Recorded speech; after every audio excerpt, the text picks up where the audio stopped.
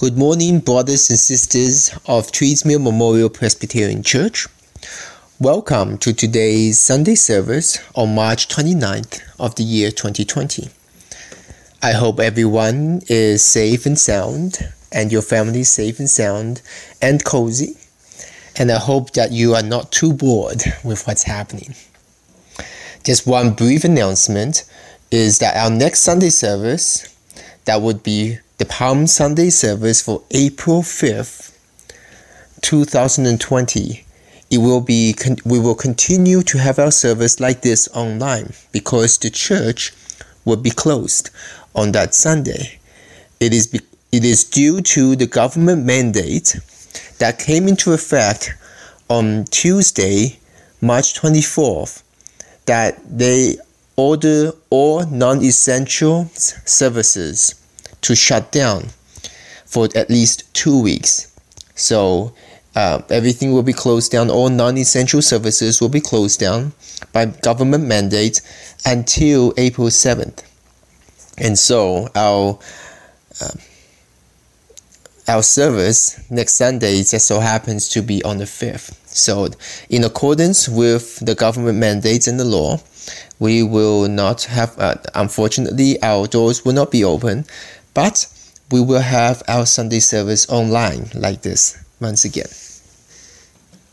So this is the announcement for now. May the peace of our Lord Jesus Christ be with you all. And today's call to worship is taken from our 5th Sunday in Lent. God set the prophet down in a valley of dry bones, asking, "Can these bones live?" Commanding, "Hear the words of the Lord," promising, "I will put my spirit in you. You shall live." Jesus wept at the tomb of his friend. Hearing the grief, "Lord, if you had been there," knowing the doubt, could not he? Commanding life out of death, "Lazarus, come out." We are tempted by hopelessness and despair. In our own pain, at the world's brokenness, saying, "Our bones are dried up, our hope is lost." Lord, have mercy. Christ, have mercy. Lord, have mercy. Let us pray. Creator God, we wait for you, and in your word we hope. For with you is steadfast love and great power to redeem. Help us to trust you and to share your resurrection life with all people and the whole creation. So may all be raised from despair to hope, from darkness to light, from death to life, through Jesus Christ, who is the resurrection and the life. Amen. And now, let us sing our opening hymn. That will be hymn number 299, Holy, Holy, Holy.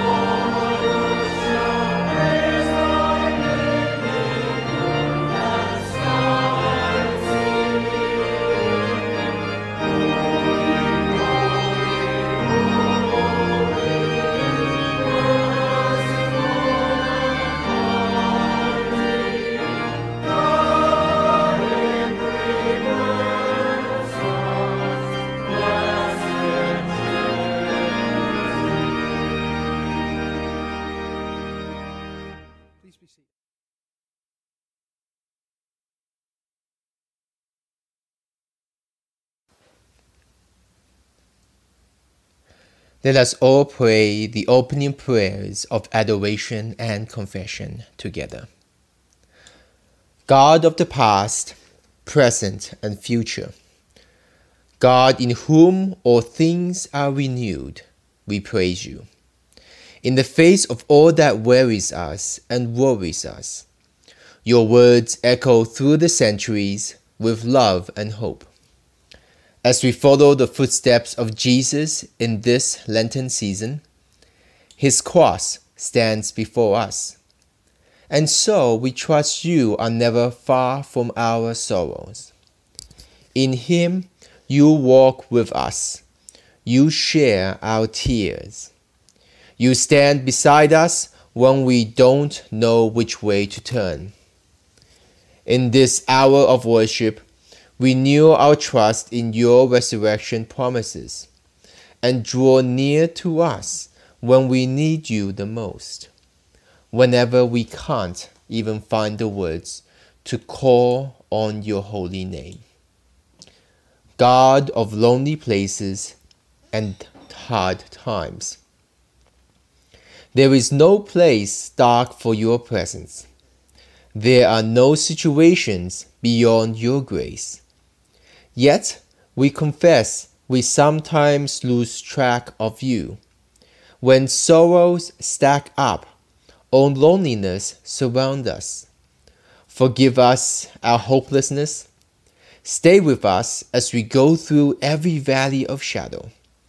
Bring life where there is death, healing where there is pain, and courage where there is fear. Stay with us as we make our way along the path Jesus walked. In Jesus Christ, who taught us to pray together as his people. The Lord's Prayer. Our Father, who art in heaven, hallowed be thy name. Thy kingdom come, thy will be done on earth as it is in heaven. Give us this day our daily bread, and forgive us our trespasses, as we forgive those who trespass against us. And lead us not into temptation, but deliver us from evil. For thine is the kingdom, the power, and the glory, forever and ever. Amen. Friends, remember the promise St. Paul declares. What will separate us from the love of Christ? Hardship, distress, peril, or sword? No, in all these things we are more than conquerors through the God who loves us. Neither death nor life, nor things present, nor things to come can separate us from the love of God in Christ Jesus. So let us rejoice that no matter what is happening around us, no matter what we have done, God's deep love will never let us go. Amen.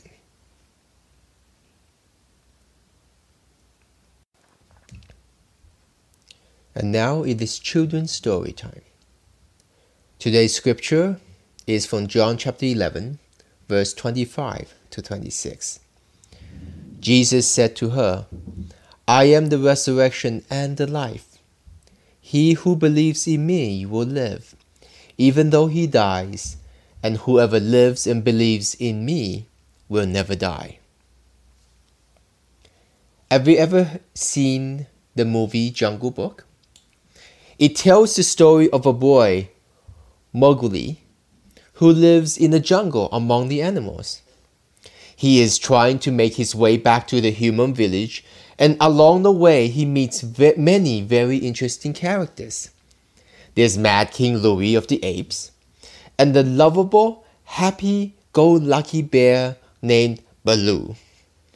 He even meets a group of vultures who pledge their friendship in a song called That's What Friends Are For. The words of the song goes like this. I'm not very good with the song, so I will just read out the words to you. The words of the song are this. We are your friends. we are your friends. We're your friends to the bitter end. When you're alone, who comes around to pluck you up when you are down? And when you're outside looking in, who's there to open the door? That's what friends are for. Do you have a friend who is always there for you? One who cheers you up when you're feeling sad? One who stands by you no matter what? We could all use a friend like that, couldn't we? Our Bible lesson today tells a story about that kind of a friend. There was a man named Lazarus who lived in Bethany with his two sisters, Mary and Martha. They knew Jesus and were his good friends. One day, Lazarus became sick. His sisters sent word to Jesus saying, "Lord, your dear friend Lazarus is very sick." But Jesus was in another town and didn't come right away. When Jesus finally arrived in Bethany, Martha ran to meet Jesus and told him that Lazarus has been dead for 4 days. "If you had been here, my brother would not have died." Jesus answered, "Your brother will rise again. I am the resurrection and the life. Whoever lives and believes in me will never die." So Martha went back and got her sister Mary, and they took Jesus to show him the place where Lazarus was buried. When he arrived at the tomb, Jesus told them to roll away the stone that covered the entrance. He prayed to his Father, and then he called in a loud voice, "Lazarus, come out." Do you know what happened? Even though he has been dead for 4 days, Lazarus walked out of the tomb. He wasn't dead. He wasn't even sick. Wow!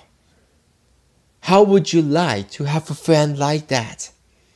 Well, you do. Jesus loves you just as he loved Lazarus, and he wants to be your friend. He will pick you up when you are down. He will be with you to the bitter end. After all, that's what friends are for. Let us pray together.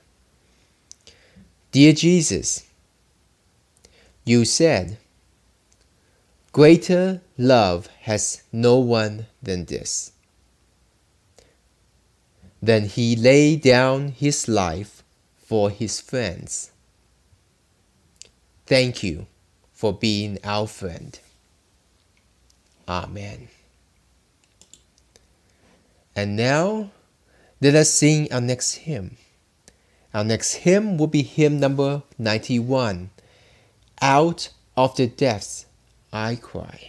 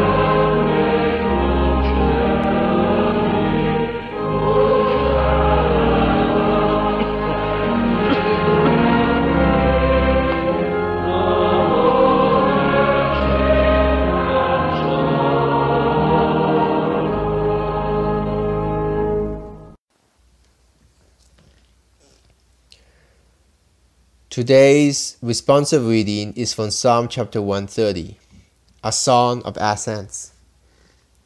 Out of the depths I cry to you, Lord. Lord, hear my voice. Let your ears be attentive to my cry for mercy. If you, Lord, kept a record of sins, Lord, who can stand? But with you there is forgiveness, so that we can, with reverence, serve you. I wait for the Lord. My whole being waits, and in his word I put my hope. I wait for the Lord more than watchmen wait for the morning, more than watchmen wait for the morning. Israel, put your hope in the Lord. For with the Lord is unfailing love, and with him is full redemption. He himself will redeem Israel from all their sins. And today's New Testament reading is from the letter to the Romans, chapter 8, verse 6 to 11. The mind governed by the flesh is death, but the mind governed by the Spirit is life and peace. The mind governed by the flesh is hostile to God. It does not submit to God's law, nor can it do so. Those who are in the realm of the flesh cannot please God. You, however, are not in the realm of the flesh, but are in the realm of the Spirit, if indeed the Spirit of God lives in you. And if anyone does not have the Spirit of Christ, they do not belong to Christ. But if Christ is in you, then even though your body is subject to death because of sin, the Spirit gives life because of righteousness. And if the Spirit of him who raised Jesus from the dead is living in you, he who raised Christ from the dead will also give life to your mortal bodies because of his Spirit who lives in you. And today's Gospel reading is from the Gospel of John, chapter 11, verse 1 to 45. The death of Lazarus. Now a man named Lazarus was sick. He was from Bethany, the village of Mary and her sister Martha. This Mary, whose brother Lazarus now lay sick, was the same one who poured perfume on the Lord and wiped his feet with her hair. So the sisters sent word to Jesus, "Lord, the one you love is sick." When he heard this, Jesus said, "This sickness will not end in death. No, it is for God's glory, so that God's Son may be glorified through it." Now Jesus loved Martha and her sister and Lazarus. So when he heard that Lazarus was sick, he stayed where he was for 2 more days. And then he said to his disciples, "Let's go back to Judea." "But Rabbi," they said, "a short while ago, the Jews there tried to stone you, and yet you're going back?" Jesus answered, "Are there not 12 hours of daylight? Anyone who walks in the daytime will not stumble, for they see by this world's light. It is when a person walks at night that they stumble, for they have no light." After he had said this, He went on to tell them, "Our friend Lazarus has fallen asleep, but I am going there to wake him up." His disciples replied, "Lord, if he sleeps, he will get better." Jesus had been speaking of his death, but his disciples thought he meant natural sleep. So then he told them plainly, "Lazarus is dead, and for your sake I am glad I was not there, so that you may believe. But let us go to him." Then Thomas said to the rest of the disciples, "Let us also go, that we may die with him." Verse 17, Jesus comforts the sisters of Lazarus. On his arrival, Jesus found that Lazarus has been dead in the tomb for 4 days. Now Bethany was less than 2 miles from Jerusalem, and many Jews had come to Martha and Mary to comfort them in the loss of their brother. When Martha had heard that Jesus was coming, she went out to meet him, but Mary stayed at home.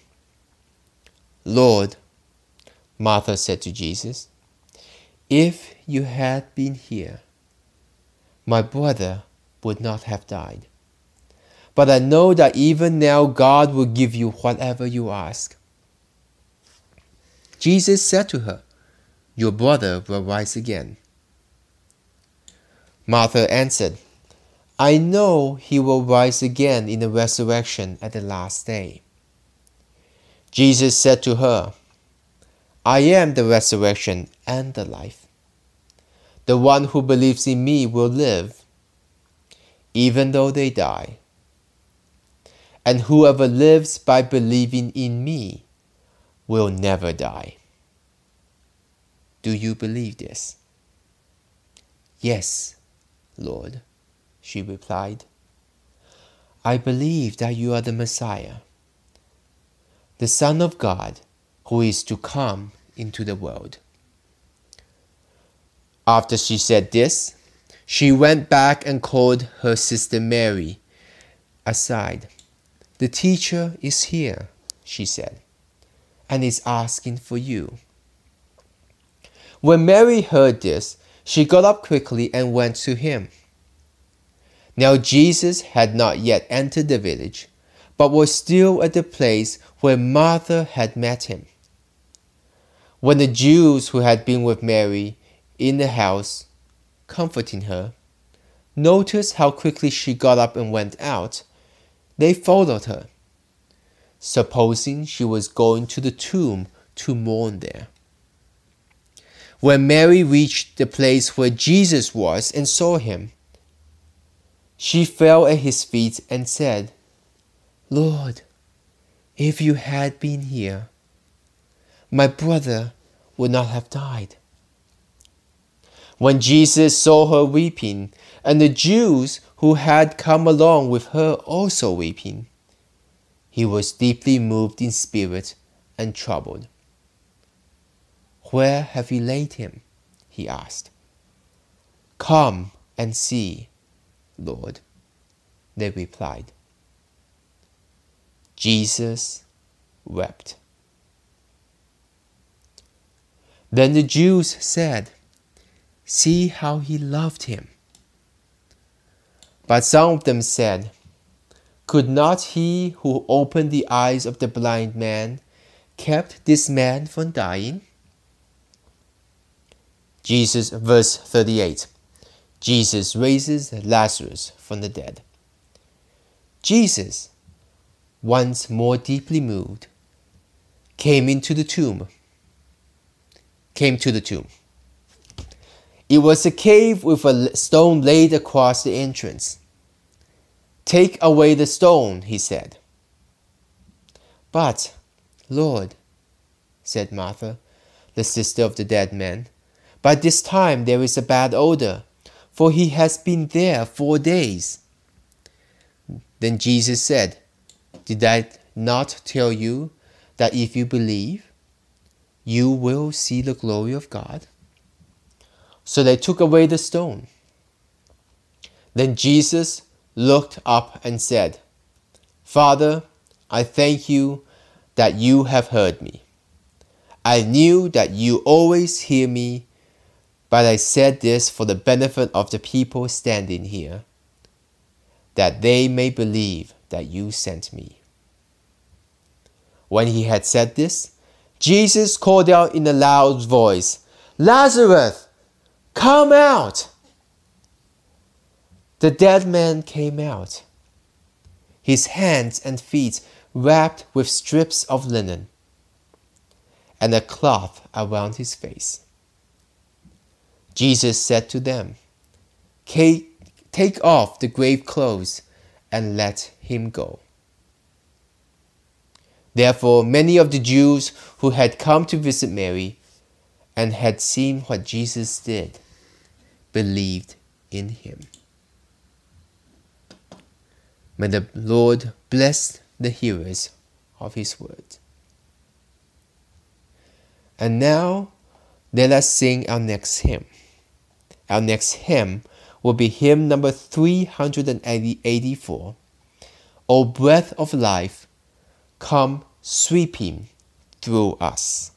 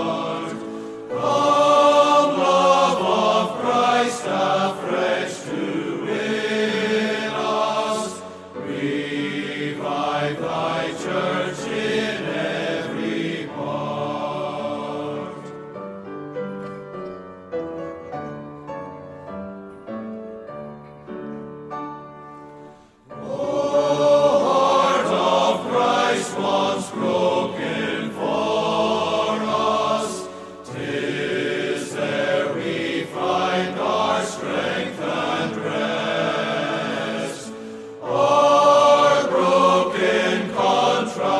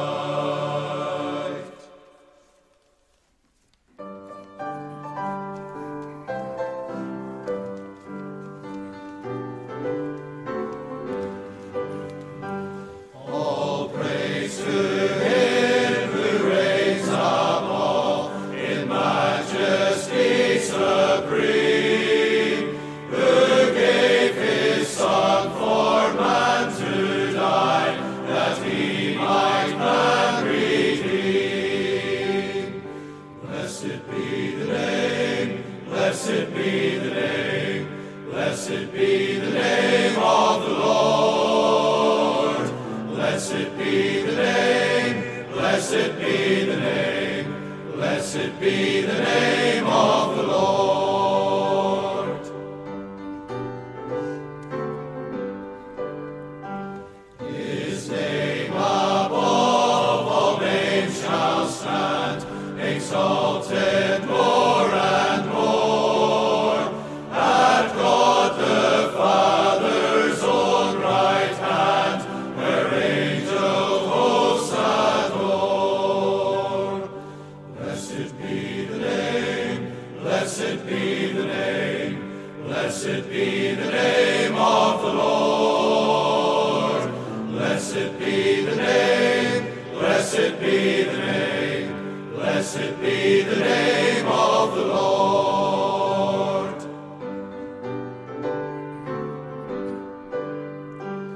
Redeemer, Savior, friend of man, to Adam's fallen race, thou hast devised redemption's plan, to save us by thy grace.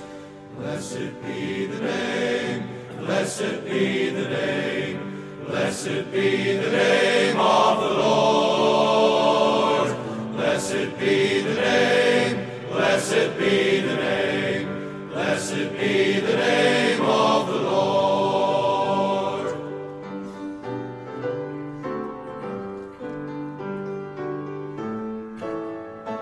His name shall be the Counselor, the mighty Prince of Peace, of all earth's kingdoms conqueror, whose reign shall never cease.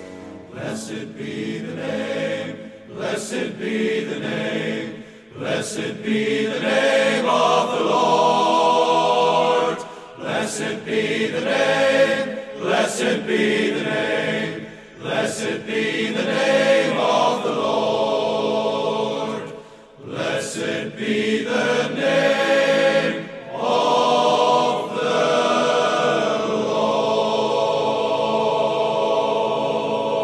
Lord.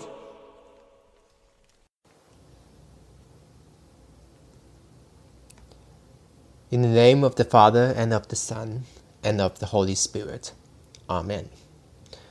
Today's message is mostly based on the Gospel of John. The title is, If You Had Been Here. We know that a lot of things can happen in our life. Sometimes it caught us unaware. Sometimes we expected it. Sometimes there is a solution. Sometimes we are left hopeless and helpless. When that time comes, what do we do? What is our response? Then this reminds me of a joke. One time, a terrible storm came into town, and local officials sent out an emergency warning that the riverbanks would soon overflow and flood nearby homes. They ordered everyone in the town to evacuate immediately. A faithful Christian man heard the warning and decided to stay, saying to himself, I will trust God, and if I'm in danger, then God will send a divine vehicle to save me. The neighbors came by his house and said to him, We're leaving, and there is room for you in our car. Please come with us. But the man declined. I have faith that God will save me.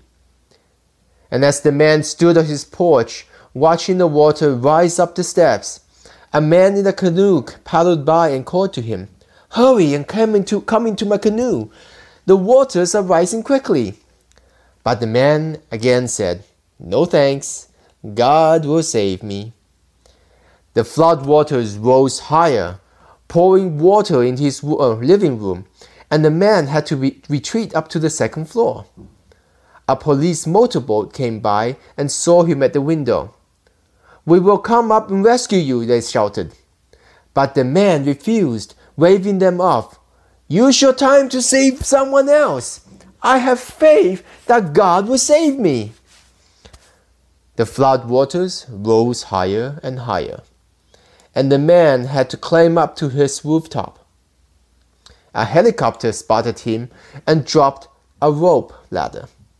A rescue officer came down the ladder and pleaded with the man, "Grab my hand and I will pull you up."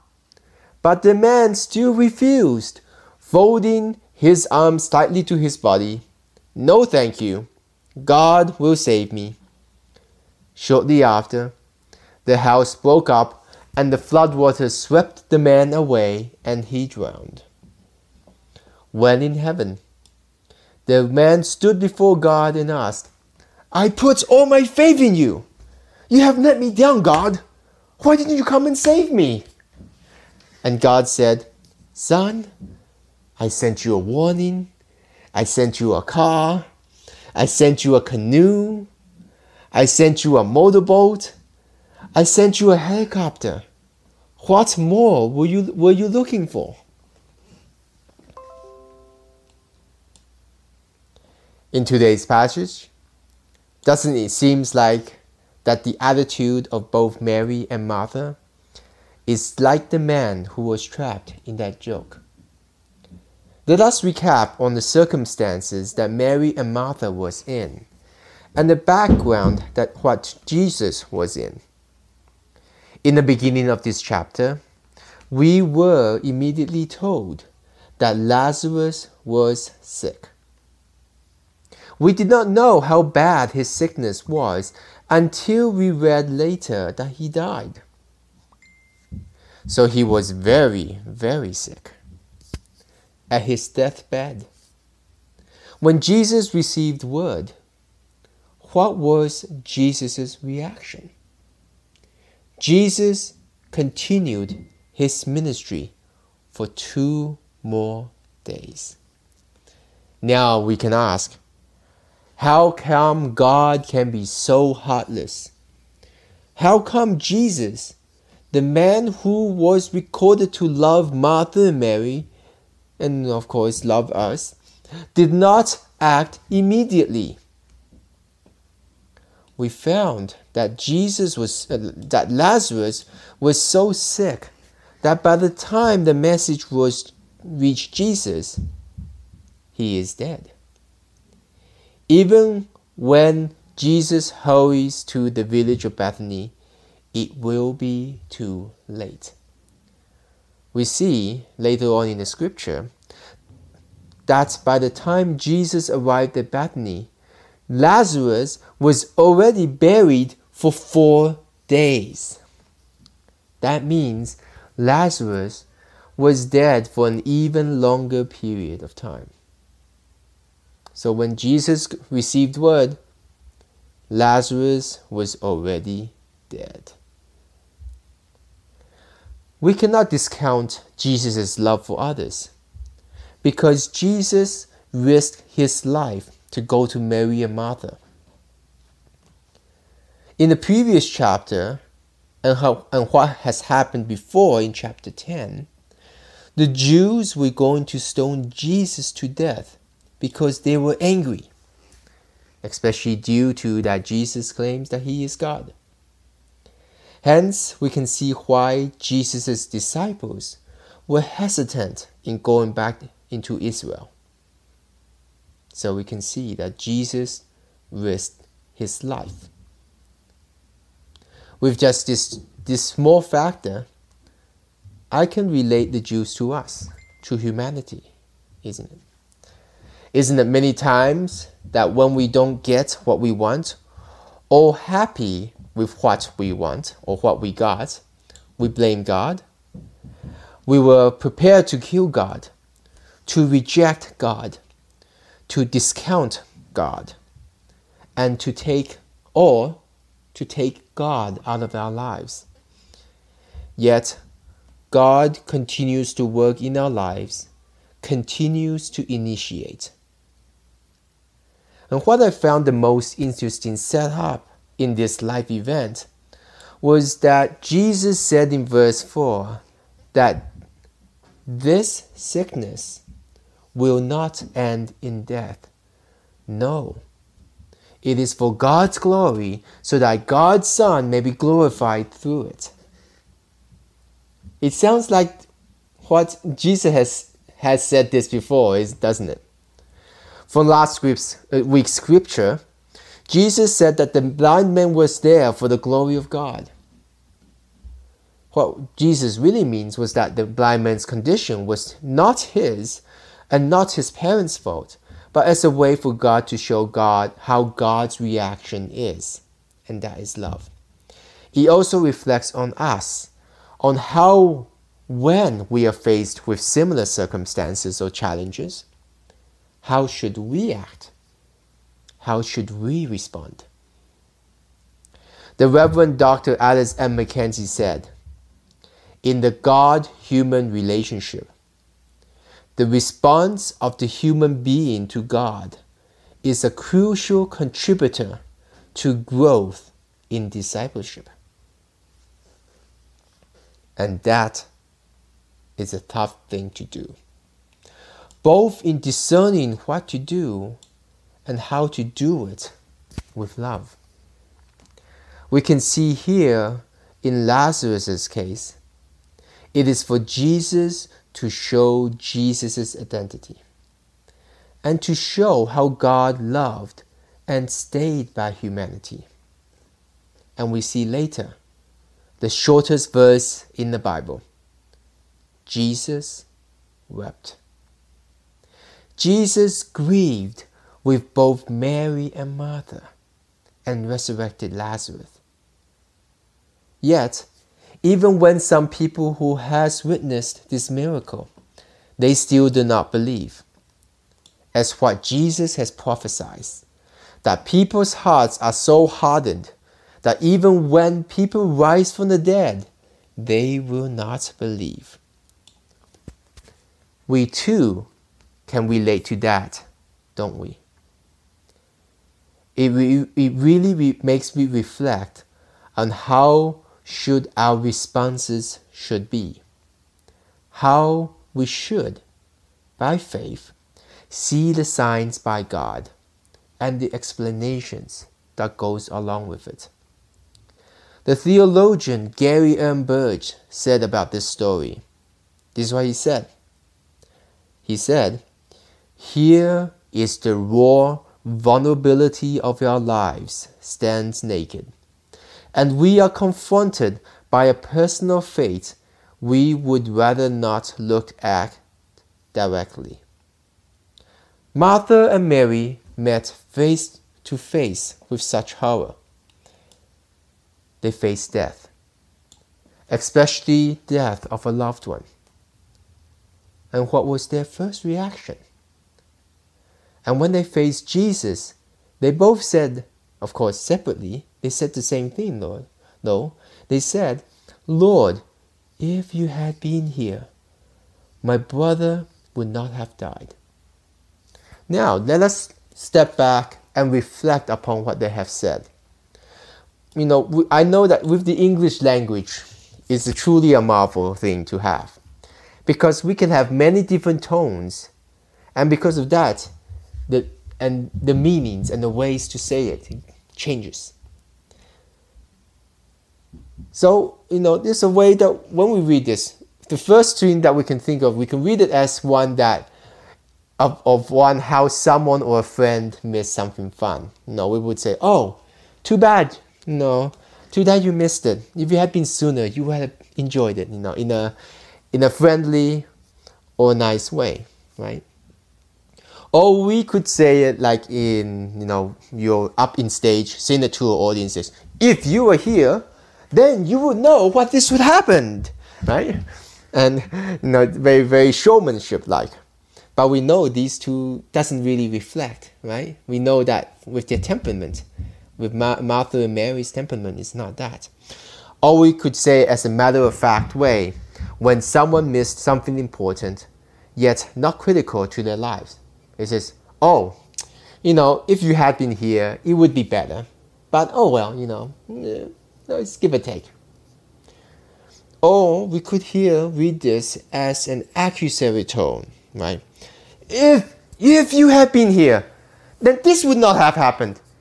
This shouldn't have. This, that, right? We would imagine, in a very angry or accusatory tone. Or it could be said in a very desperate way. Oh God, if you were here, you would know what to do. If you were here, Lazarus would not have been dead. We could think of many different ways. We could read this in many different ways about how they talked to Jesus. Then we could ask the questions, what kind of attitude that the sisters were in?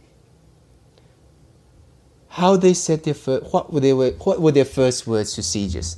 How did they say their first words to Jesus? And what do they mean by it? I'll let you decide and imagine. I think you can imagine and decide more than I could. But then, I can see myself as the sisters, right? When something was going good and well, did we invite God and say, oh God, if you were here, you would have enjoyed and savored this precious moment when I put perfect in my test and I'm very happy, right? Or maybe sometimes we would be like, oh God, if you had been here, you would just tell me, then I would know what to do. Or if you were here, God, you would have given me a sign or talk to me, let me know. Maybe somewhat of an accusatory tone, right? And then ... These might sound very familiar. It sure does sound familiar to me, as I have asked these questions in the past, in many various ways, right? In the different descriptions I had talked about how we read this. Don't we go through disappointments and many questions to God? Some people even reacted with rejection and denial of God. Then what does it really mean though? What does it mean when we feel that there is a silence of God? It was even noted in the Bible, the period between the Old Testament and the New Testament. God did not show any revelation or talk to anyone. And the period between the Old and the New Testament is a few hundred years. The Reverend Alice Mackenzie said that it becomes increasingly clear that one's response to Jesus is a matter of life and death. How did I go through this? How should we respond? Even though misguided and missing the point of Jesus' coming, the sisters Martha and Mary has shown something to hold on to. That is faith and hope in God. Theologian Muniz Miles said about the sisters, this is what she said: the finality of death deepens the grief of Mary and Martha, and their disappointment that Jesus has not arrived until now. They trust him as a teacher, a healer, a miracle worker. In their case, unfortunately, they were thinking about keeping Lazarus alive and not about getting the point of Jesus, the Messiah, being there to save all mankind from death and sin. That Jesus is the life. How does that get to us? The simplest would be faith and hope in God, despite not knowing what will happen in the future. In spite of getting what we want, in spite of not having everything wrapped up neatly and solved in our lives, in spite of facing challenges every day, we still have our faith and hope in God. Faith that God works in our lives, and hope that with each passing day, we get closer and closer to God, closer and closer to a joyful life. We see that despite God being, quote, quote, silent, God is still with us. God is constantly loving and grieving with us. We see that in Jesus' tears of love, his tears of anguish, and of his heart being torn apart. We see that with faith and hope in Jesus, we are to be resurrected continuously as well. And that this makes me think, isn't it sometimes that some things happen in life that want us to make us give up? Want us to lose something of our lives, or make something that died in us? Doesn't it sometimes when life happened, we just let it go? This letting go is not something that we, holding something tightly and then the things that is holding us back. No, this letting go is like giving up, right? It's the letting go of something that will help us live our lives fully as ourselves. So we're giving up part of us, giving up that part of us that helped us to live, and not just, and then making us, just go day by day, just survive in this world. And in this regard, it is like another step towards giving up. I would call that another step, another type of death. A death of character, a death of identity, a death of living, a death of living life to your potential, a death to relationship. Then we too need the resurrection like Lazarus. People who are recovering from this death, resurrected from the many deaths that we have experienced in life. I mean spiritual death and the death in the soul.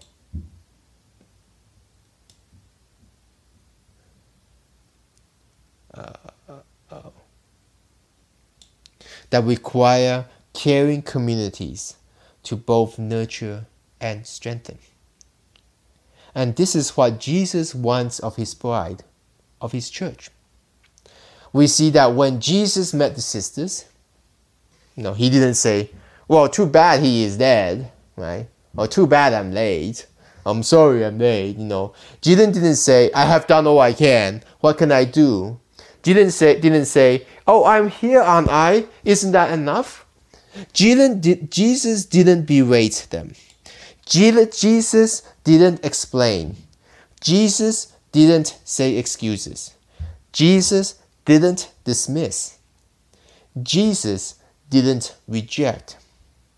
And Jesus didn't say bad things about them. And also, Jesus didn't go on a tangent about teaching, right? Teaching them.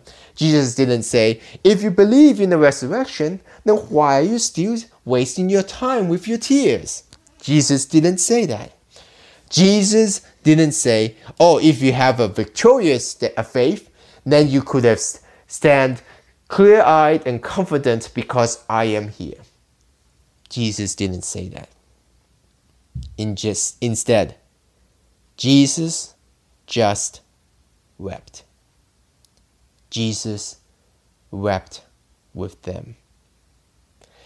That means Jesus has nurtured them and given them the strength by reassuring them that it is okay to grieve. It is okay to feel sad. It is okay to have these reactions. And it is okay to feel pain and to express them. Jesus is not like the world leaders we have. The leaders, the icons, the celebrity that we admire and follow. Jesus is also not like the cultural icons, the cultural leaders, or whatever leaders we have in our textbooks. None of them wept like Jesus. Some leaders will even have the responses, I'm here, aren't I? See, I'm here. So what do you want me to do? And then exclaiming incredulously and would say, oh, I couldn't do anything else. and then dismiss it, etc. But not Jesus. Jesus wept. Theologian James O. Duke sees this story that shows that God is with us, despite what we feel, despite what we think, despite what we believe. He said, "The raising of Lazarus then signifies that God's final or end-of-life promises, or we call them eschatological, God's final promises are here and now, already being realized amid and despite the ordinaries of the course of life." So when such things happen, let us not ask the question, "Where were you?" but instead towards God and focus on God's love, just like what Jesus did. The pastor Gary M. Burge said, "It is a place of victory and life, not sorrow and defeat." Let us pray together. Let us pray in the prayers of thanksgiving and intercession. Let us pray for each other.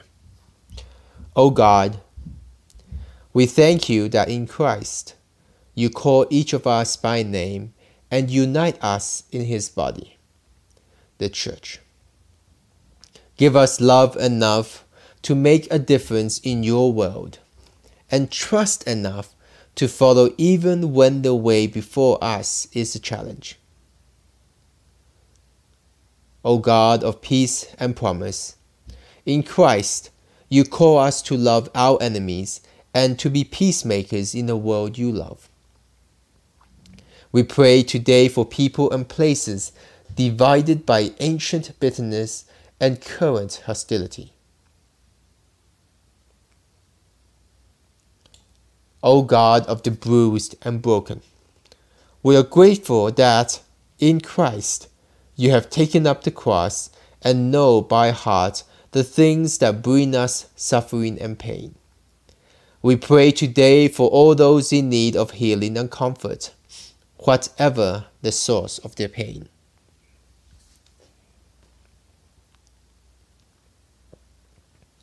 O God of the lonely and sorrowing, in Christ you face the loss we know, when loved ones die or when friends let us down.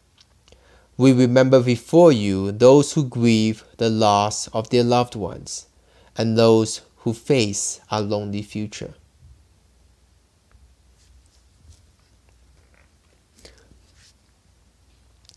O God of hope and new possibility, in Christ you open the way into the future for us through the power of your redeeming love.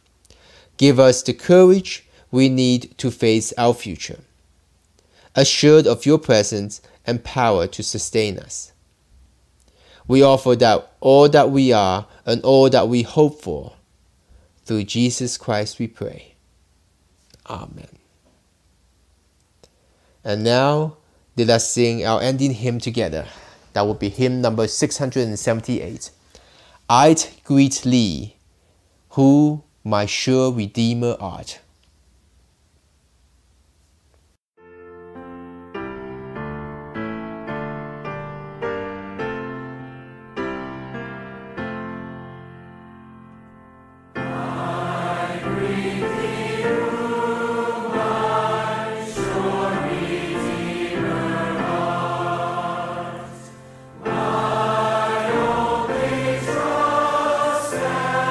Savior of my heart.